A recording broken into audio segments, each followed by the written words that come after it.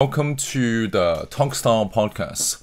Our first guest of the day is an interview with Guy Kawasaki. Guy is a chief evangelist of, former chief evangelist of Apple. Former chief evangelist of Apple. He's an entrepreneur, investor. Guy took the time, his very busy day, out of his very busy day to to talk to me, and he advised me on he didn't specifically advise me on career paths, but he took some time to talk about his career investing, and he gave some old sage advice. He also clarified some things I was pretty curious about. So here's the interview of Guy Kawasaki. I just wanna ask you some questions, Yeah. because I'm kind of curious about your journey, and maybe any advice for young people, because I'm 28. So yeah. So some people here, they're asking because they haven't heard of you, so they're saying they want advice. I want advice as well, but Now speak to me, please. hello, can you hear me? Oh, okay. Now, Yeah. now everything is Now good. you can hear me. Yeah. Well, I was changing my system settings and it wasn't Mm, affecting the Zoom settings. So mm, I just adjusted the Zoom settings to match the system settings, and now mm. everything is good. It's good. Thank you for taking the time to jump on this podcast. Of But course, here we go. yeah. So would you like to introduce yourself? Because we're on live too, so some people are asking what's your routine? That's anyway. Okay. Wait. So my name is Guy Kawasaki. I am Chief Evangelist of Canva, and I am the host of the Remarkable People podcast. Recently, Mm, I wrote a book. It's called Think Remarkable. So that's also what I do. And I have a Substack newsletter. I live in Santa Cruz, California. In my past, I used to work for Apple as chief evangelist. I was on the Wikipedia board of trustees. I was a Mercedes-Benz brand ambassador. I worked for an advisor as an advisor for uh, the CEO of the Motorola division of Google. So basically, I've spent my life in tech in Silicon Valley, and now I'm a writer and speaker and podcaster. some people ask they've got some questions, they're asking your routine, but um My I guess routine. what's your routine for, I guess it's mostly young people. I'm also 28, so they're asking for advice. I'm also curious on they're asking Okay. what's your journey? Yes.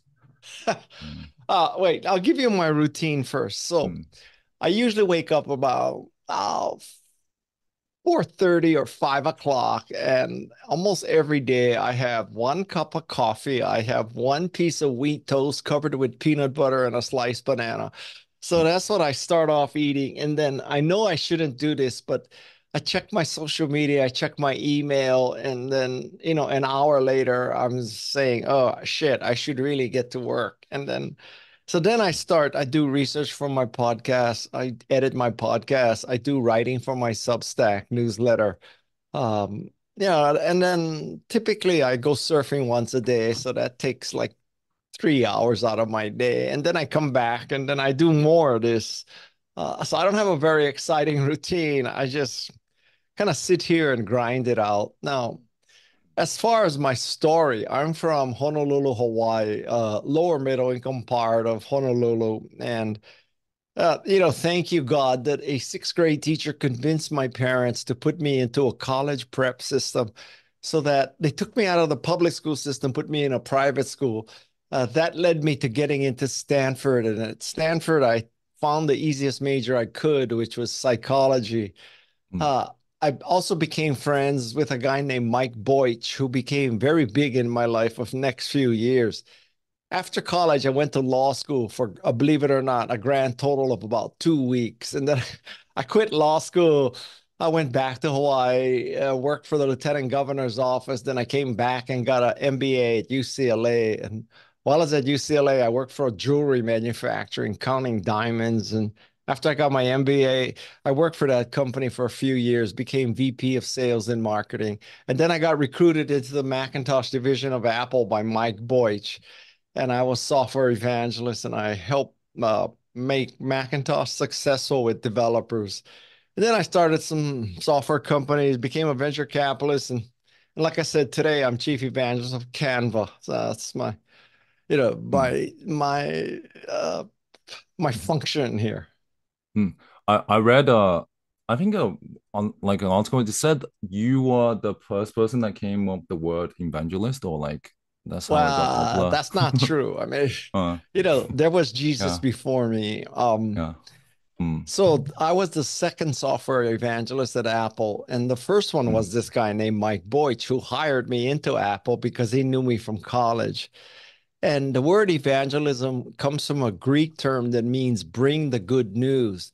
So what we did is we brought the good news, and the good news of Macintosh was that for a developer, finally you could write the software you always wanted to write because of the richness of the software in the ROMs of Macintosh. And so that's what evangelism was back then, mm, spreading the good news of Macintosh. mm.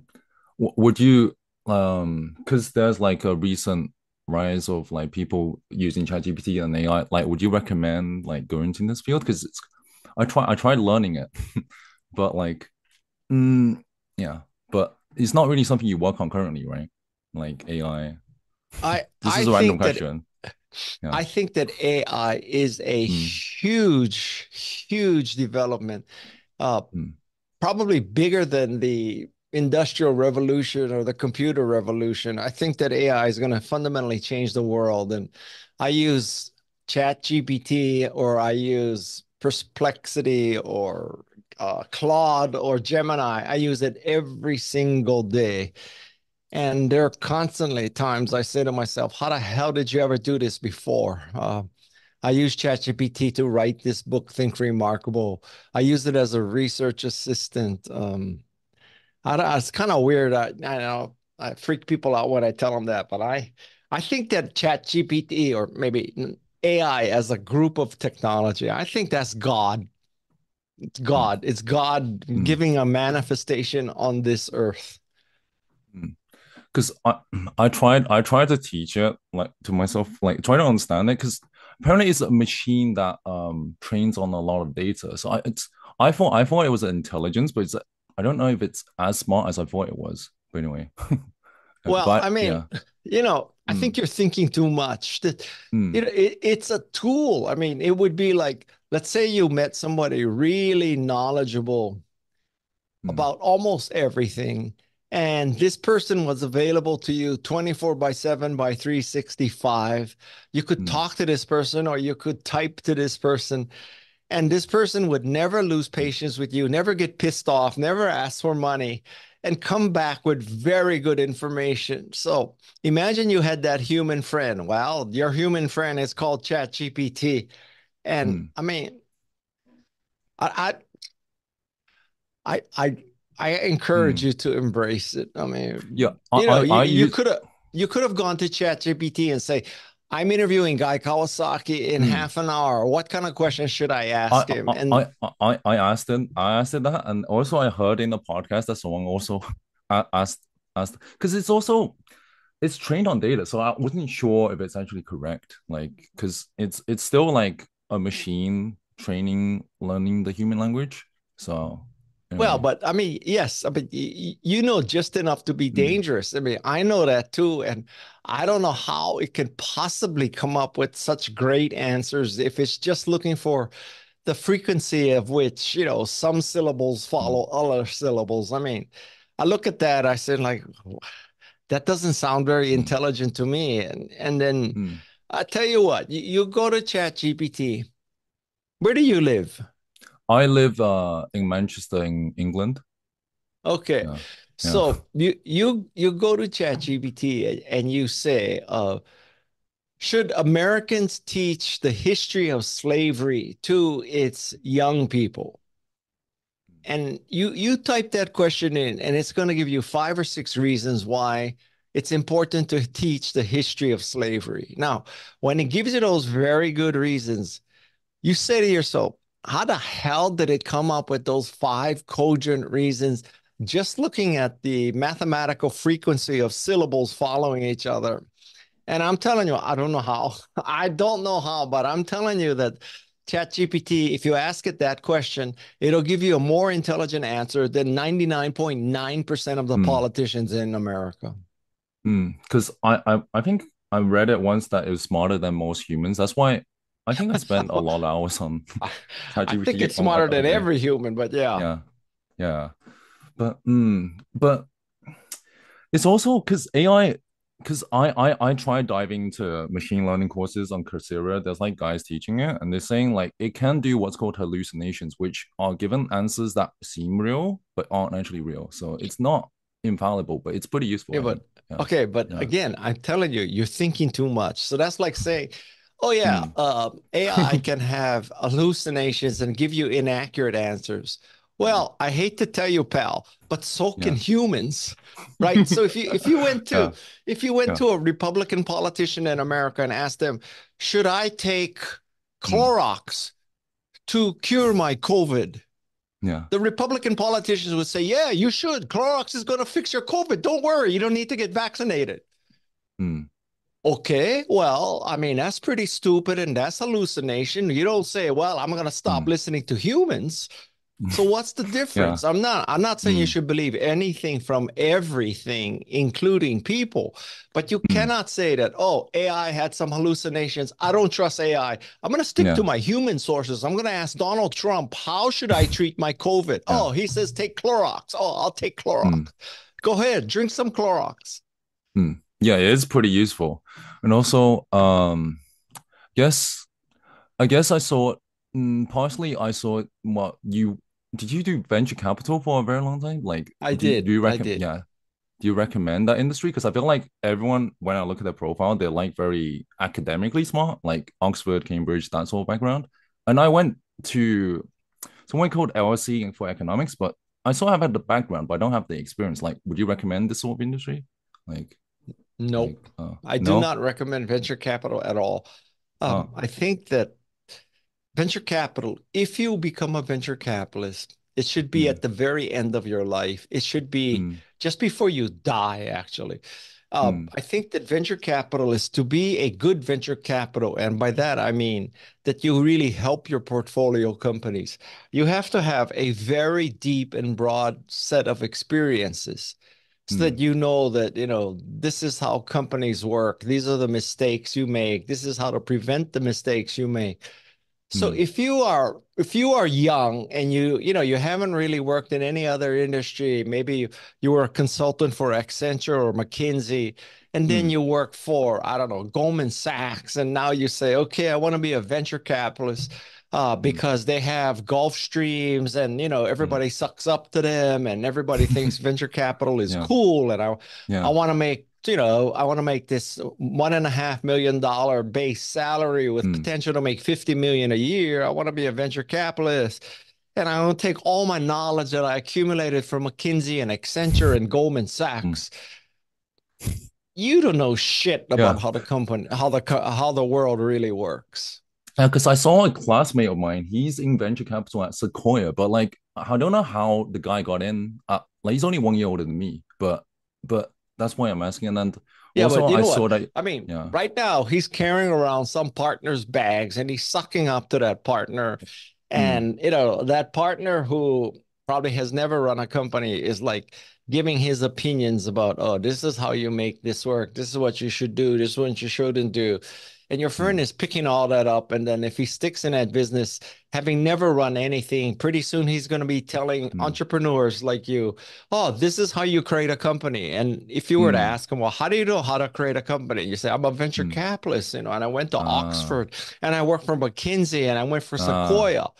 But, have you actually run a company? Have you mm. fired somebody? Have you hired somebody? Have you actually shipped the product? Or all you've been doing is like flying around in your private jet, sucking up? I mean, you really So not, you know how I feel?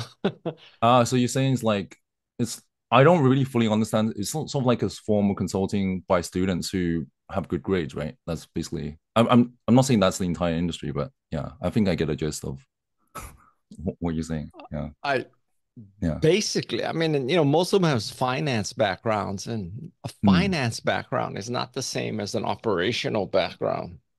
Hmm. It's interesting because also because I listen to well like there's some guy called Naval and he always talks about like was it like to get rich you either do media or coding. Would you recommend software engineering then?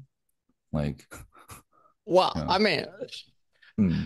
you know, it, you you Hmm. cannot recommend a career Hmm. for people based Hmm. on how much money you'll make. I mean, it takes a Hmm. lot of other things. Like, are you interested? Like, if you're not interested in being a programmer, I'm not going to tell you to be a programmer.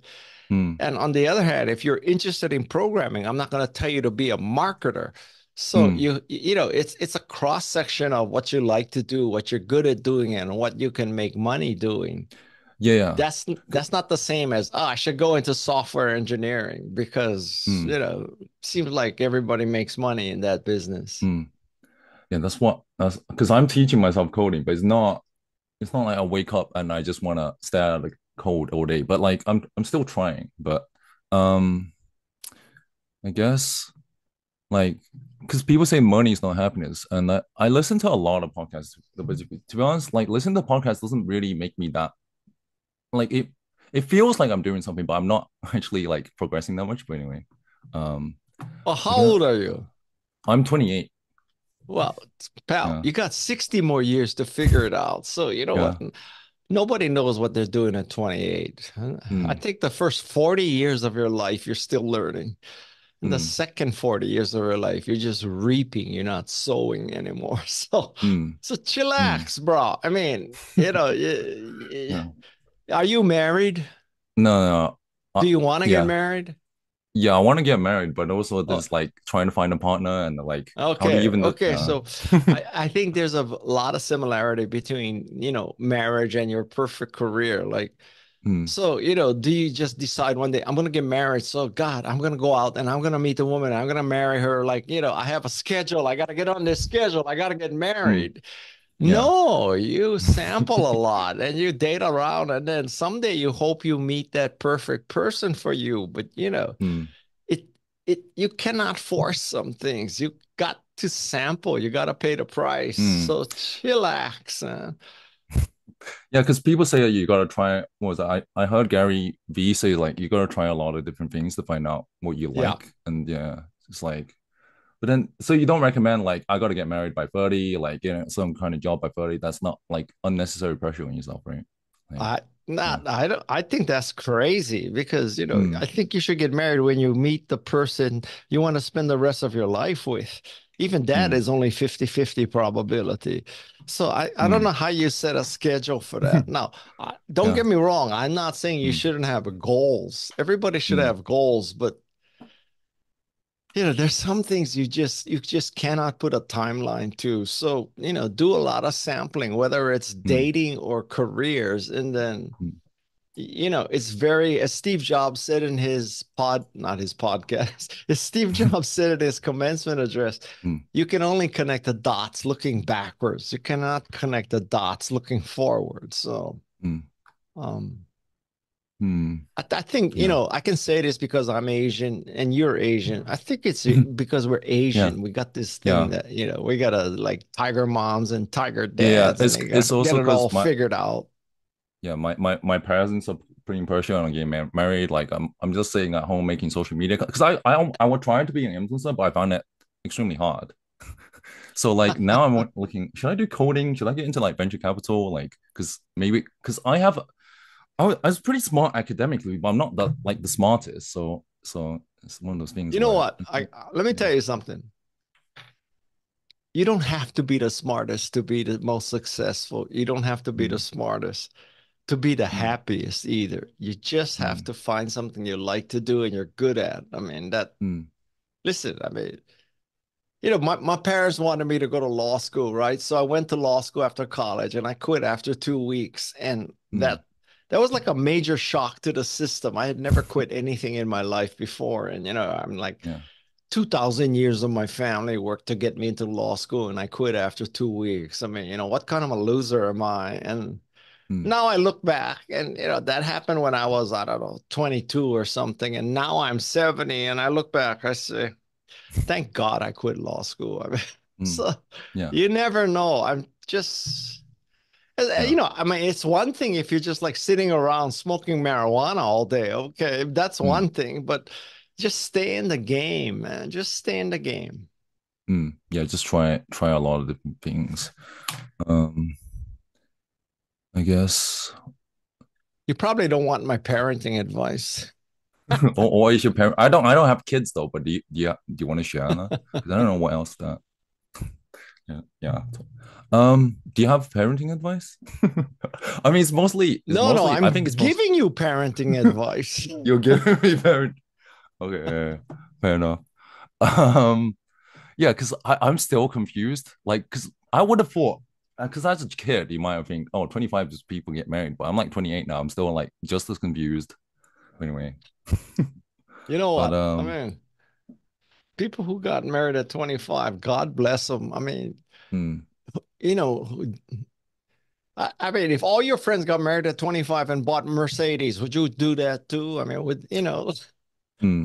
Yeah, I don't think I would, but I went to one of those. It's also like was like comparisons like the Thief of Joy and um I did go to a school where everyone's like doing banking and consulting, but I don't think that's like my passion though. That's the thing. But it's yeah. not my passions at all. Hmm, I don't think consultants, they don't, they, they tell people what to do having never hmm. done it. Yes, I don't like that either. But my friend was a consultant, and yeah. But anyway, it's yeah.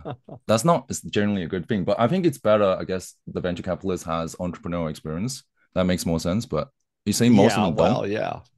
Yeah, I didn't know there was so many career venture capitalists like if without having started the company. But anyway, I mean, um, and that makes no sense. I mean, that may hmm, that would be like, oh, I want to be a brain surgeon, but I never operated on a brain. But yeah. I've been watching the operation room for like, 2 years. I'm ready to cut open your head. Hmm. Yeah, I guess it's also like it's something completely. It's like reading about basketball versus playing it. It's completely different. Like I guess, yeah. Uh, would you recommend like moving to the US if I'm from England? Because England is not. I wouldn't say like it's very exciting. It's just random. I don't know what else that has, but yeah. Uh, well, I mean, it kind of depends on what you want to do, right? I mean, Hmm. if you want to, I would make the case that if you want to make movies, you move to LA. If you want to start a tech company, you move to Silicon Valley. But I will Hmm. tell you that, yeah, there are many factors that cause the success of a tech company. And being in Silicon Valley is helpful, but it is not sufficient, Hmm. nor is it necessary. You can start a tech company almost any place that has good internet access. Hmm. And to think that, you get on a plane, you land at SFO, and all of a sudden the streets are lined with gold, and you're going to be a successful tech entrepreneur. You're going to be the next Mark Zuckerberg. I hate to tell you, but if that were true, more people would be flying to San Francisco. I mean, it's helpful, but it is not necessary nor sufficient. Mm. So like, because one of the advice is like you should work for someone you want to be like, or like you should join a startup because you learn more than joining a corporate. Would you recommend any of those? Like, it's kind of hard to work for someone you want to be like though, because how do you decide who you want to be like? But Well, that's why you shouldn't yeah, work for a lot of people. I mean, yeah, yeah, you don't know. You just have to collect a lot of data. And mm, I mean, you're talking to a guy who quit law school, went into the jewelry business, and ended up yeah, in software, right? So yeah, you wouldn't exactly say, oh, Guy, when you were 18, you had this plan and you said, okay, I'm going to end up in tech. And to end up in tech, I'm going to major in psychology, and then I'm mm, going to go to law school for 2 weeks, and then I'm going to get an MBA in psychology, and then I'm going to go work for a jewelry manufacturing company. And all of that is so that I can work for Apple. That makes mm, no sense whatsoever. None mm. whatsoever. So it's like that graph that it's like squiggly lines where you go up, but you don't know where to I go. Yeah. I think to say that it's squiggly lines Yeah. would be overly positive. Yeah. Yeah. S someone here asks what makes a company sufficient, but I don't get what they're asking you, but anyway. What makes a Um company sufficient? yeah, it's just someone in my live chat asking me that, but that's their question. But What do you think they mean by sufficient? I asked them, dude, I don't know. Maybe because I think you used the word sufficient before, and then I don't know what they're asking. Oh, no, I guess. Oh, what else did they ask? Like yeah, like how do you work for some? Do you recommend that advice? Because Gary said you should work for someone you want to become, but how do you even get access to someone you want to become, though?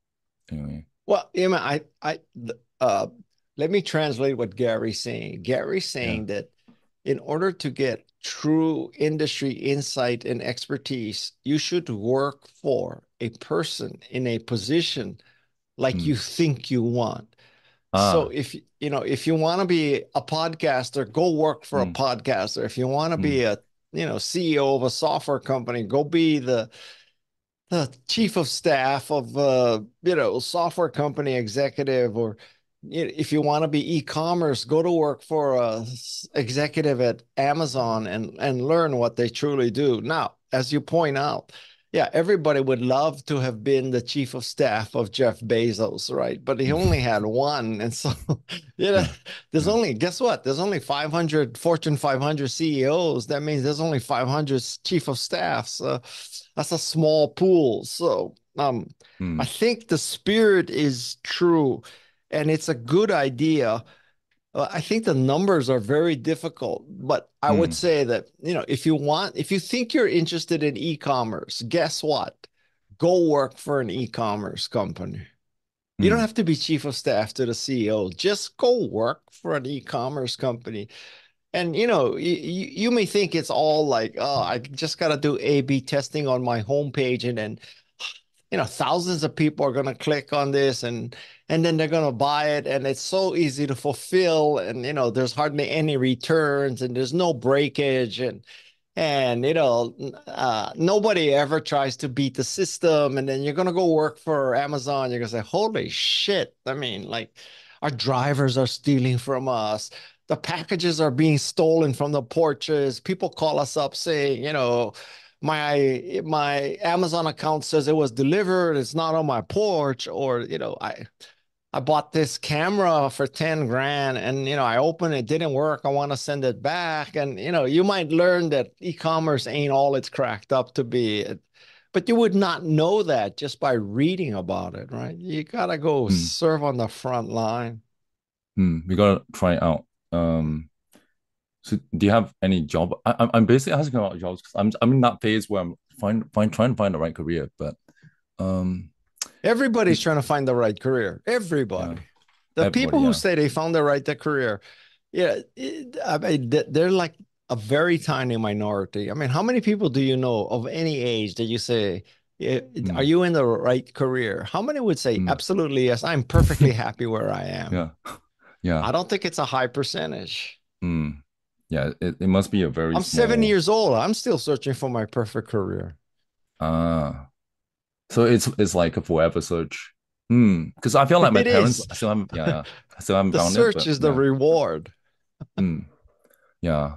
That's interesting. So they're saying like before the question they're asking is like how do you make it survive, continuous growth, achieve the goals out for it? That's their question.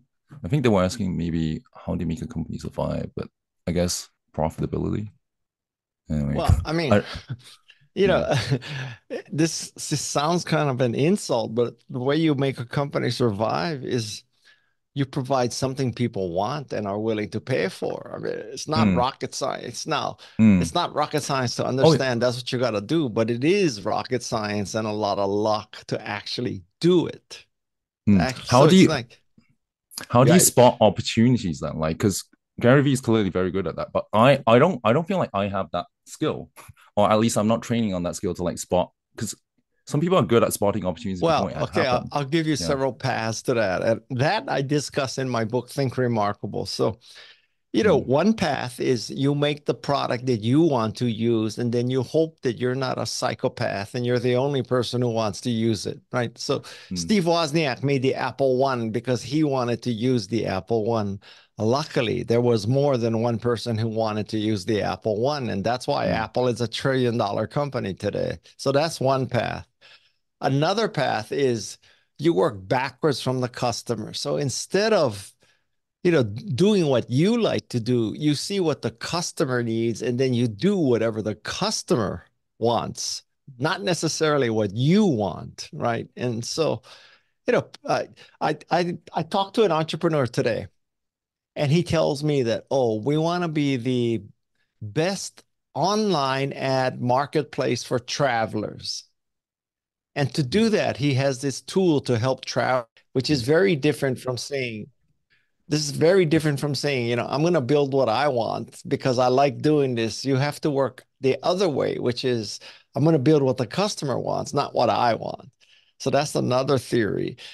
mm, Another theory is you actually go and see or go and be the customer. So you actually, you experience what these people are experiencing, and like, I don't know, to use a non-entrepreneurial example, if you were running a factory and the factory is just not producing stuff, you can either look at the mm, reports or you can go on the factory floor and watch how the factory is making stuff. That's going and seeing.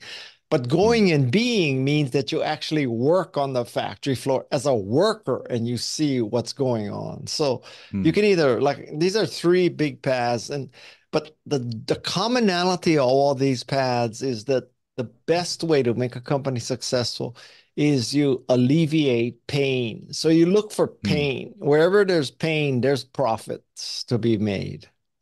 Yeah, because someone said what was it, like you should try to solve your own problem, but then I have many problems, but like there's a lot of them I try to solve. Like I ask other people how to solve it. Like I clearly, and also, some people build software around it.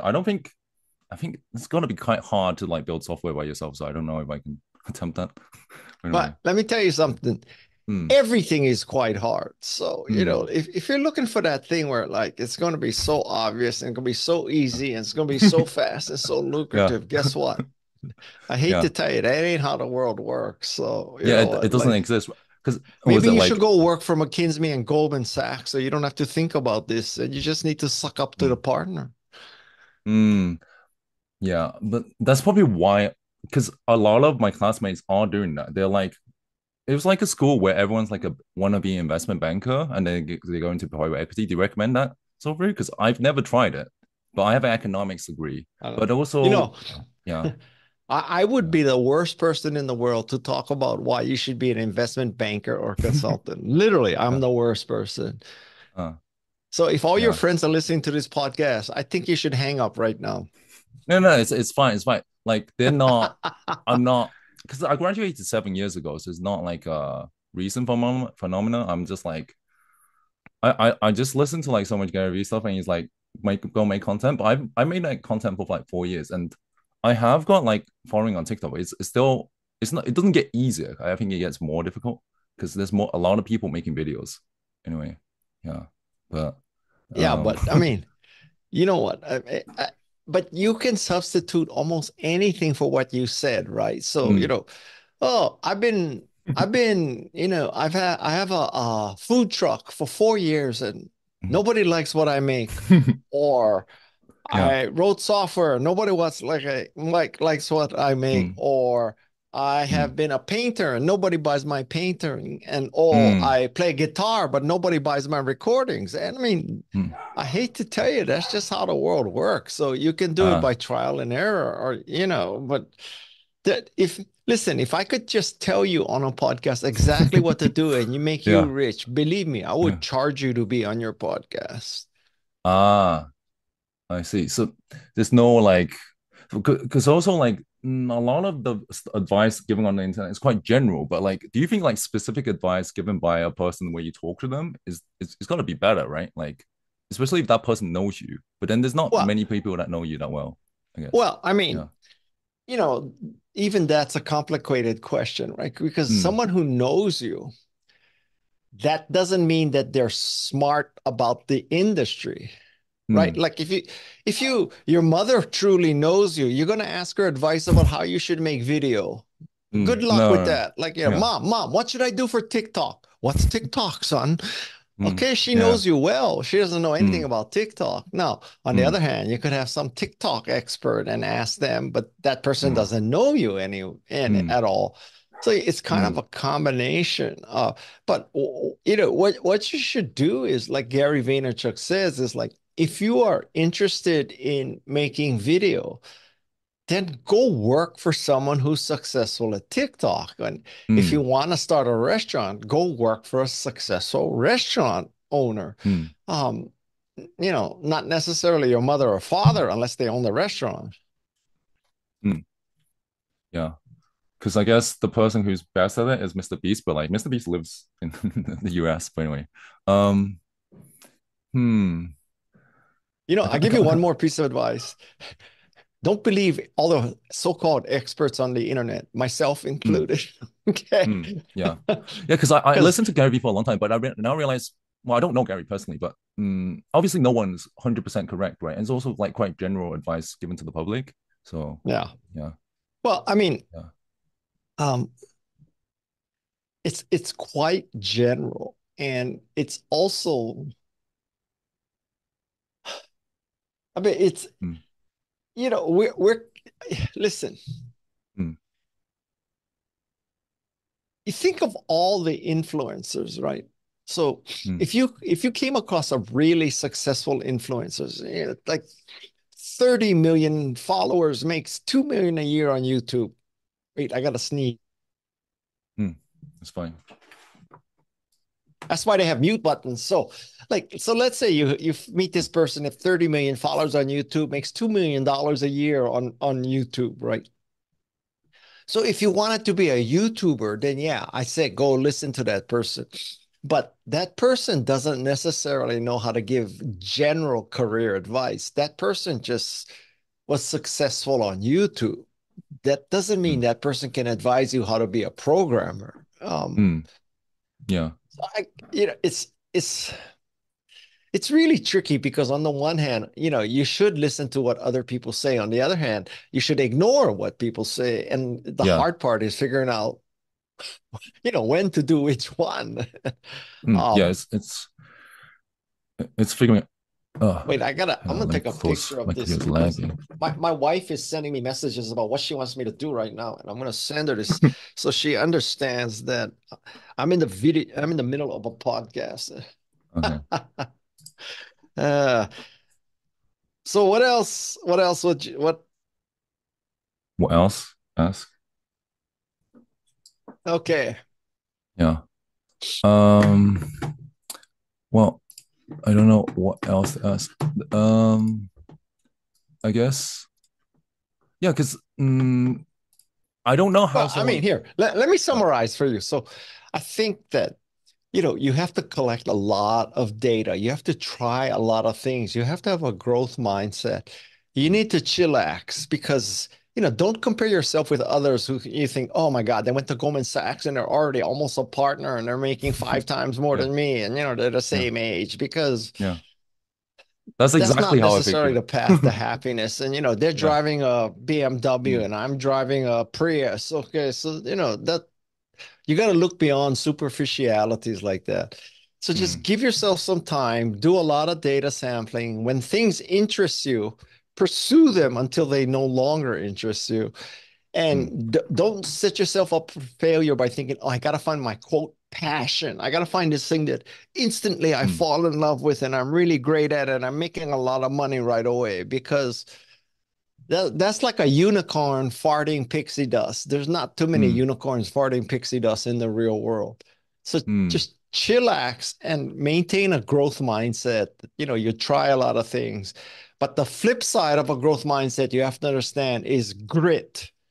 mm, So you got to pay the price. In the first third of your career, you're going to be mm, underpaid and overworked. In the second third mm, of your career, you're going to be overpaid and underworked. And the final mm, part of your life, you should pay it back. mm. That's how you should think about it.